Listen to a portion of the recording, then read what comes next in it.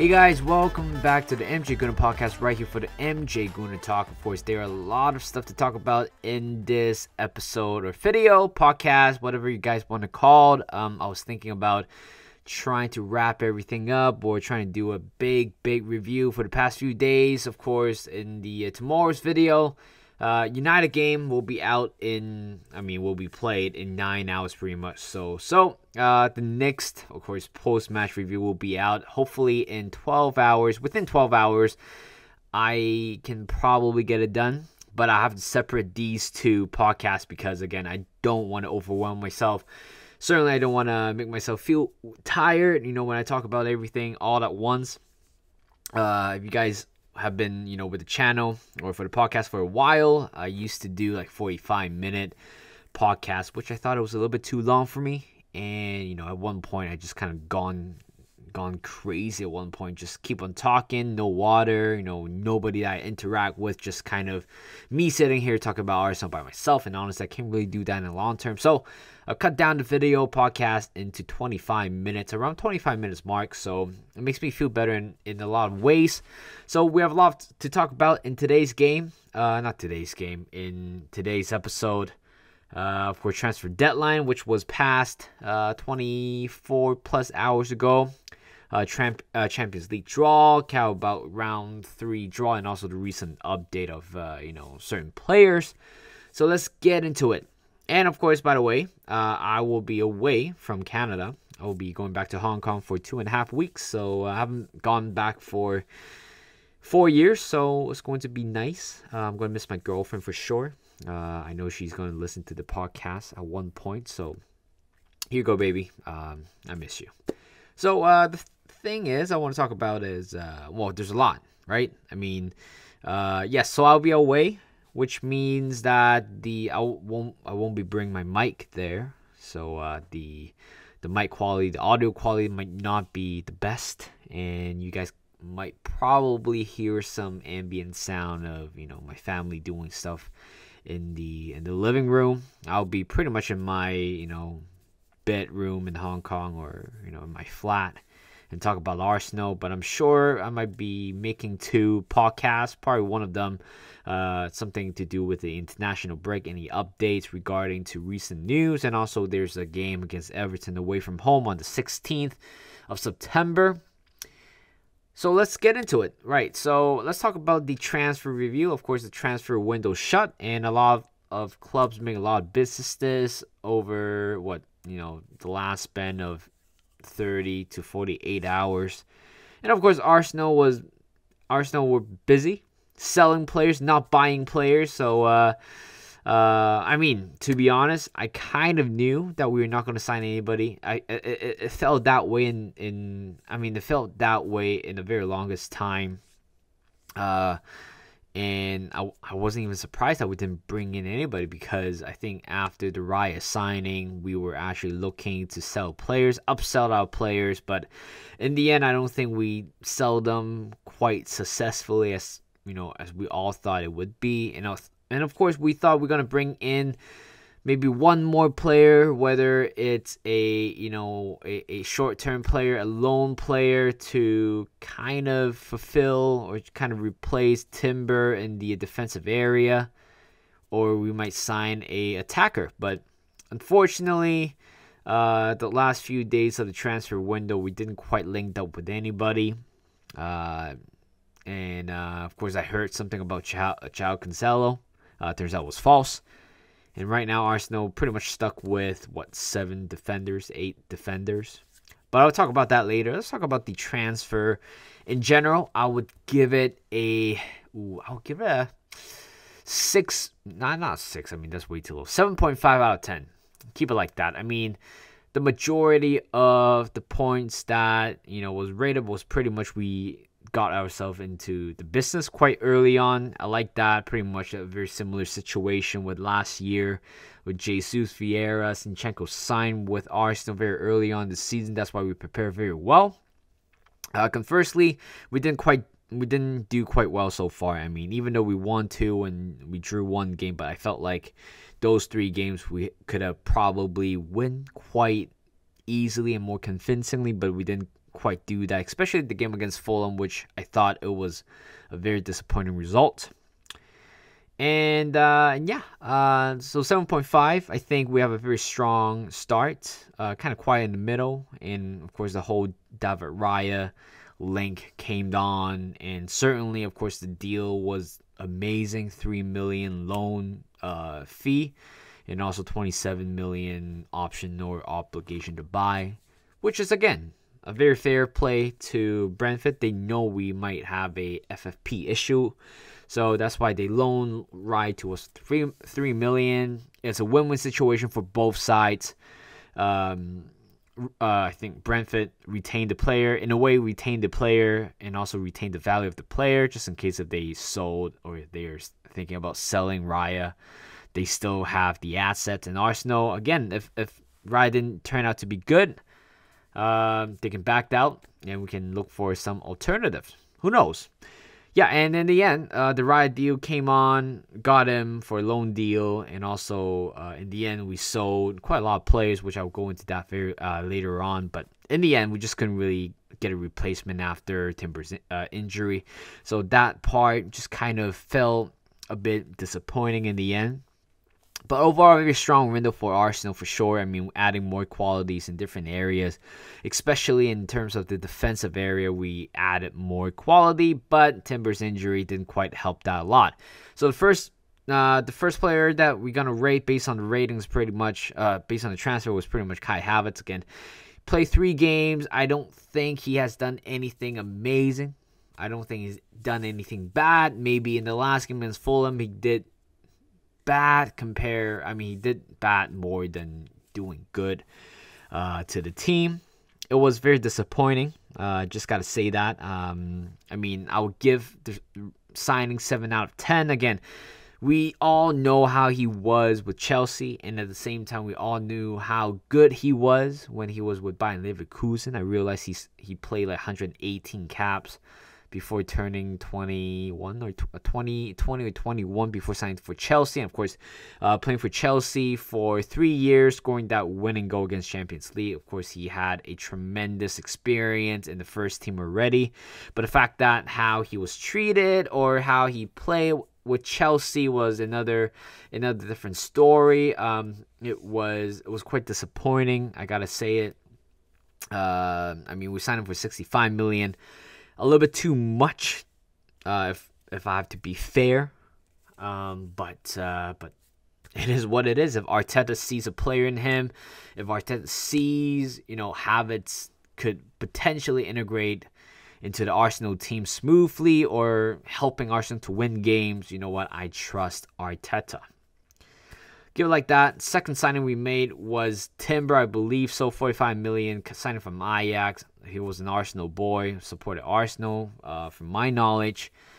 He was probably the brightest signing alongside with Declan Rice, again, being able to play on the right side, center back, and also left back as well.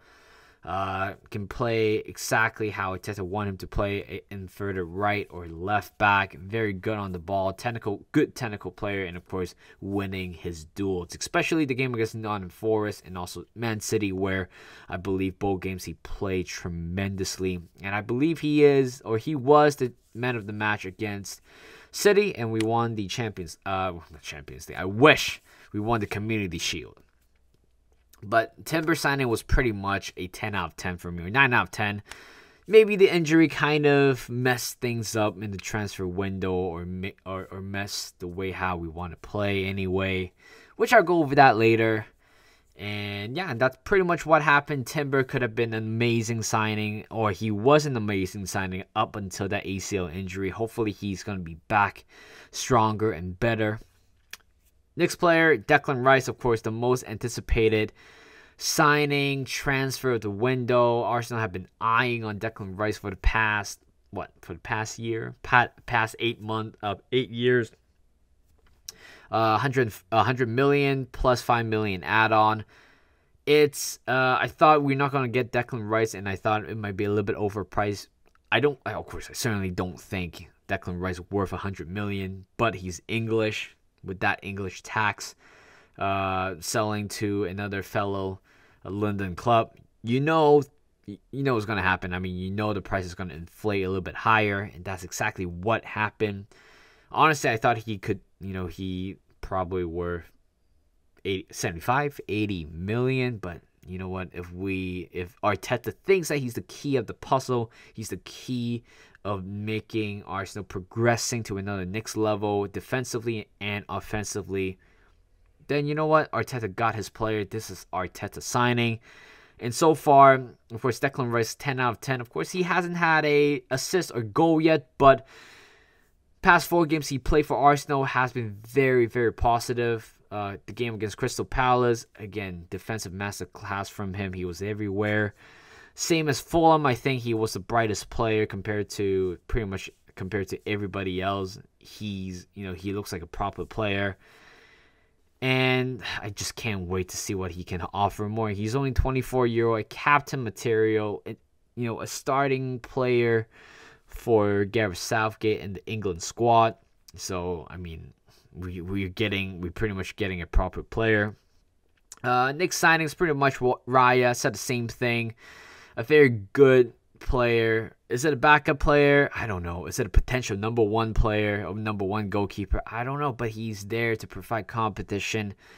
Provide competition for Ramsdale. Again, Ramsdale got a little bit too comfortable at one point, so adding another top-class the Spanish international goalkeeper certainly is going to help Arsenal solve the goalkeeping, area for the next year or two, but I know it's not going to sustain very well in the future unless, either Ramsdale or Raya are okay to be number 2 goalkeeper, but I doubt it because both of them were amazing goalkeeper. Good player, a good goalkeeper. That's why that signing is certainly a 8 out of 10. Might not be necessary, but certainly to the point where Arteta thinks that there is a competition to push Ramsdale or Raya into the next level. So be it. So be my guest. I am all for competition. I'm all for putting the best player on the pitch. And, of course, that's pretty much all the players that we signed. Let's talk about the departure. First player that departed was, I believe it was Pablo Marie. It was more of a, clause was made or obligation. Probably one of the clauses were met. That's why there's an obligation to buy 7 million, I believe so, 7 million euros. Pablo Marie, again, didn't really have much of a connection with that player. Didn't quite play too much for us, but he's one of the signings for Arteta back in 2019-2020 season, I believe. So had his bright moments while I thought he was pretty calm on the ball. But again, I mean, the game against Chelsea 2 seasons ago pretty much saw the last of him. Granit Xhaka, again, it's a big heartbreak to a lot of players and also to a lot of fans as well. Nobody would have thought how good he turned out to be for the last 2 seasons. We thought, after he was stripped from captaincy, that was the end of him. But he came back having a perfect redemption arc. And, of course, being, I don't know, maybe a legend, maybe an Arsenal, Emirates legend, who knows, but I mean, certainly worthy to be a legend for based on the last 2 years of his career with Arsenal. Proper leader on and off the pitch, and playing that box-to-box midfielder for Arteta. It might not be for him, but he adapted relatively well. Of course, could have been better. I'm not going to complain. Arsenal pretty much lost an important figure in the dressing room, and he will be sorely missed.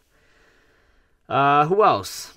Oh God, I'm just kind of counting down. I really don't know who left. I think Kieran Tierney left to Real Sociedad. I don't know if it was confirmed from the last podcast, but he's gone on loan for a year. Again, a good club for him. I mean, it's a proper Spanish culture, playing a pretty good football.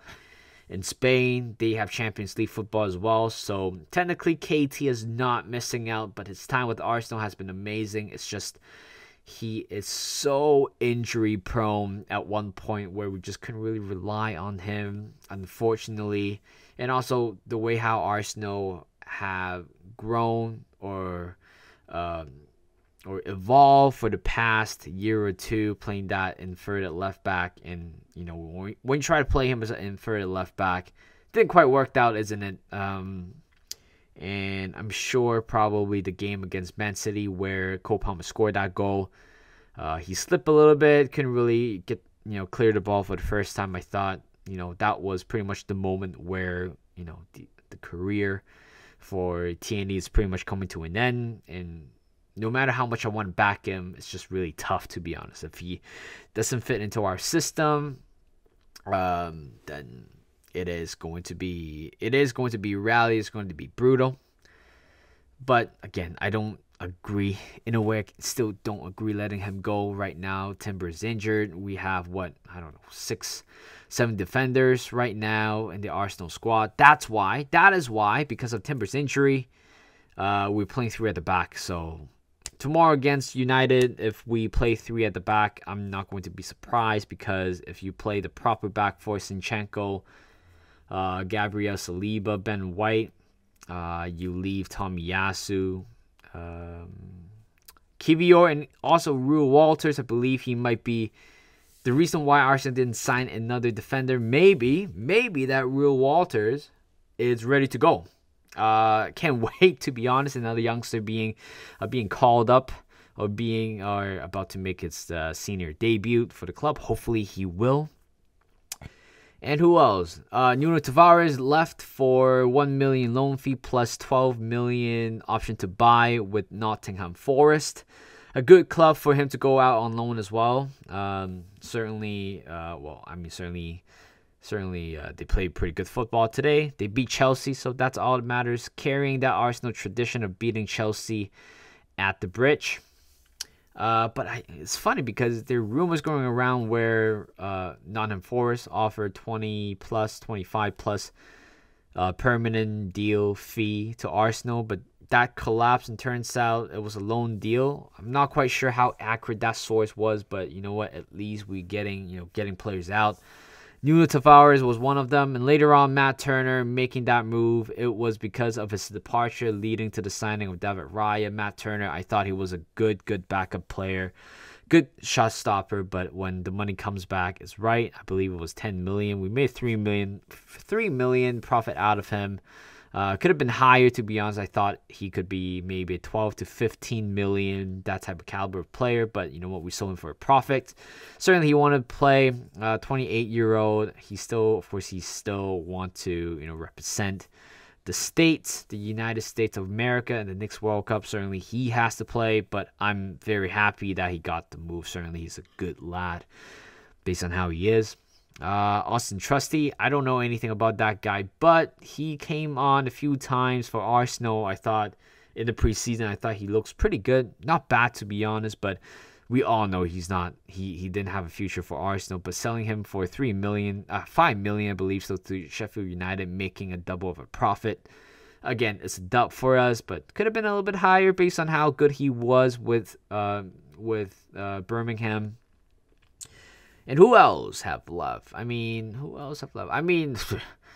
Runerson. We don't talk about this guy. Going to Cardiff 1 year. I believe his contract coming to an end by the end of this year. Arsenal have no interest of extending him at all, which is fine. And later on, Okonkwo going to West Ham United. After Ben Foster retiring over the last weekend, it makes sense why Okonkwo goes there. I thought he was going to get sold, but you know what? It's good for him to have some game time.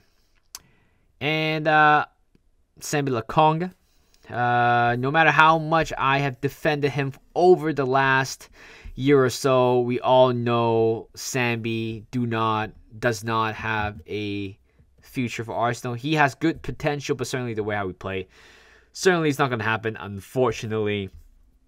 So I think he'll be going out a 1 year loan for Luton. But I'm sure Luton's going to go down. But I'm sure at the same time, Sammy's going to start every game for Luton Town. Hopefully help them to stay up, but I doubt it's going to happen. But the purpose of that loan move was pretty much to sustain his value. Hopefully, he's gonna have a good career there, a good 1 year season for Luton Town, and bulked up that price tag of him. Hopefully that's going to be the case and sell him for profit, because I don't see him playing for Arsenal ever again, no matter how much I like them or try to like them. Marquinhos left to, I believe, somewhere in France. I think it was Olympiacos, something like that. One of the French clubs. I thought he was going to provide some sort of coverage for Bukayo Saka for the first half of the season. But if Arteta thinks that Saka can, play every single minute on the right side this season, or even the first half of the season, so be it. Marquinhos, good loan move for him.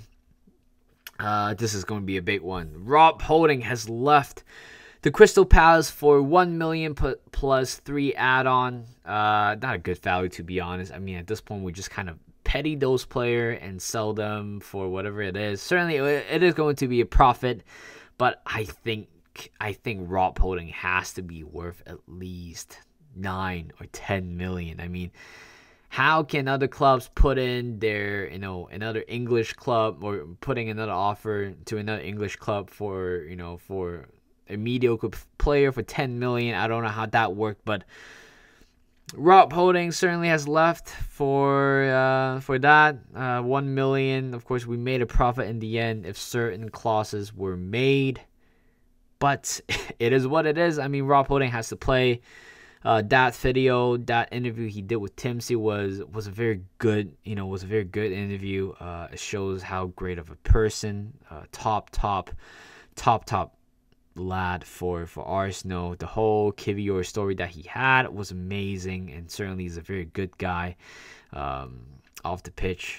Certainly one of the main guys in the dressing room. But after 7 years in service for Arsenal, I mean, finally come to an end. I mean, he doesn't quite fit Arsenal Arteta vision, but it is what it is. And we could have probably sold him to Newcastle a few years ago for at least 10 plus million. But in the end, if he needs to play, he needs to go out and play. So be it. As long as the player's happy, both sides are happy. I'm gonna miss Rob Holding. Honestly, I mean, I still think the best game he had with Arsenal was his first season FA Cup final against Chelsea, playing with Mertesacker. First game for him in a while back then, and of course Monreal playing as a left center back, playing 5 at the back that day. And Rob Holding was bodying Diego Costa. I remember that game very, very much. I think I watched that game. But yeah, Rob Holding will be missed, and that's pretty much the transfer side of things. Not too shabby, but could have done a little bit better towards the end, but it is okay. I mean, right now, we're going to talk about the next topic because it's 23 minutes in. I'll try to wrap it up within 7 minutes, hopefully. Champions League draw. We are in Group B. Feels like a Europa League group draw, isn't it? Sevilla was in, Europa League last season. PSV, we play against them in the group stage as well, and somehow we play against them again. But the good thing is this time they don't have Xavi Simon and also Cody Gakpo. So hopefully we're able to win both legs, to be honest. And later on we have Lens as well, the French side. So a very Europa League vibe out of that group. But I'm pretty confident Arsenal can, top that group up. Of course, we're in part 2. Bayern was in part 1. We know that Bayern were written all over the group stage with Arsenal. Thank God we dodged a bullet because United will be facing Bayern Munich in the Champions League for Group A. It's just really, really funny, to be honest. I think there's one group. I think it was PSG, Newcastle, AC Milan, and Barcelona. They're all in one group. Newcastle, it's pretty much in turmoil right now, losing to Brighton 3-1. I don't think they would get out of that alive, to be honest. But the schedule for Champions League is out. I believe the first game will be against PSV at home on the 20th, but unfortunately I'll be on a flight. I'll be on a flight that day, so I might miss that game. I might miss the the first Champions League game in 7 years. The last time I watched a Champions League game, I was in high school, and right now I graduated from university, so it shows time flies, but it's good to hear the Champions League in my ear once again. I'm loving that. I'm sure Arsenal might top that group up quite comfortably. Hopefully, later on, round 3 of Carabao Cup, it's drawn. At the moment, Brentford away round 3. I doubt we're going to win that game, if I'm being honest. I thought we were going to play against a lower league side, hopefully League 1 or League 2 or even Championship as well, but we were drawn against Brentford. Hopefully, Raya is able to play that game, but I don't know what's the contract about. He might be able to feature in the Cup competition despite facing against his former team. We don't know yet, but that game will be taking place on the 26th, I believe. So it's a Tuesday, is it? Something like that. Something along the line like that. But yeah. So that's pretty much it for the draw.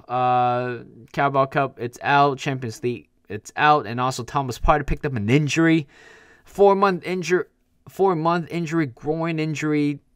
Some tear on the groin area. I don't know what's that about. Hopefully it's not going to be bad. I'm scared, to be honest. I mean, we're very thin everywhere. Defensively, in the midfield as well. And I'm sure because of Timber's injury, we are playing 3 at the back. This is my verdict, pretty much so. And you can play Zinchenko's inverted left back and kind of switch in the middle. I'm sure that's might be how we're going to play. I honestly don't know how Arteta's going to, shape up the whole Arsenal defense in the next few days or in the next few months. But if it was true that Thomas Partey is out for 4 months, then we're pretty much done for the season. I don't think we might be able to make top 4, but we're not going to win the league for sure if Thomas Partey is out. And knowing, because apparently the injury might occur on Thursday, something alongside on Thursday, then Arsenal could have probably reacted for 24 hours, but we didn't sign anybody. So we kind of bite ourselves in the tail. I don't like that approach. If Arsenal knew that we are quite short in players, I think we should probably go on and sign a loan player or somebody to fill in that role, because right now it looks like we're pretty thin. We clear all the dead woods. I mean, we still have Nicolas Pepe and also Cedric in the team. It is going to be nice. I mean, Saudi Arabia window is still open. Hopefully they take two of our players and give them a sizable fee so we can move on from them ever again. And yeah, hopefully Thomas Partey, I mean, even if he picked up an injury, hopefully it's going to be a couple weeks, but certainly not like a tear to the point where it is going to keep them out for 3-4 months. Fingers crossed. Certainly, Arsenal fans do not want to hear that. We have a thin squad already. Losing Timber, Partey at the start of the season, and we're not even into the international break yet. So fingers crossed. Hopefully Thomas Partey will be fine. Turns out it was just a rumor. Turns out it was just false, because I still bet Arsenal to end up second place. So thank you guys for listening. The next video will be out. The next episode will be out shortly, within 12 hours. Hopefully Arsenal beat United, but I don't know. Currently United might be, I don't know. I don't want to jinx anything, but I feel like United might win. I feel bad saying that, but that's my general feeling. So thank you guys for listening. Do all the good stuff to the channel, and I'll see you guys in a bit.